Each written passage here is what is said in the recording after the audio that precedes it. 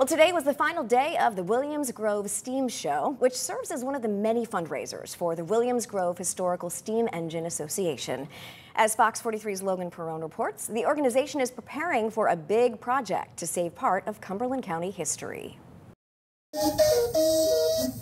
David Brightbill is one of only a few who can play the calliope. You can't experience it through a TV or a phone or anything except firsthand.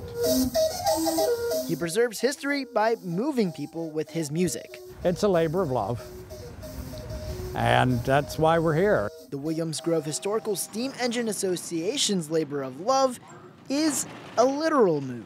The Carousel House is roughly about 100 years old, getting close. Across the tracks at the annual Steam Show, a crossroads of history. President Tony Thoman says the Carousel House from the old Williams Grove amusement park has been donated to the organization, with plans to preserve it on their property. We kicked off a fundraising effort to raise at least $100,000 to help with that move. A move that will take 2 days, making the structure a focal point of Steam Engine Hill.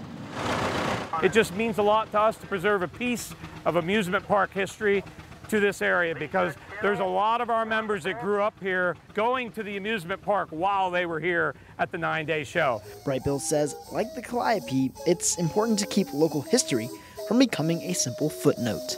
An operation like this, whether it's this carousel building or whatever you want to talk about, these things need to be preserved because our youth doesn't have a clue.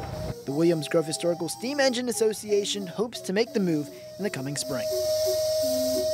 Logan Perrone, Fox 43 News.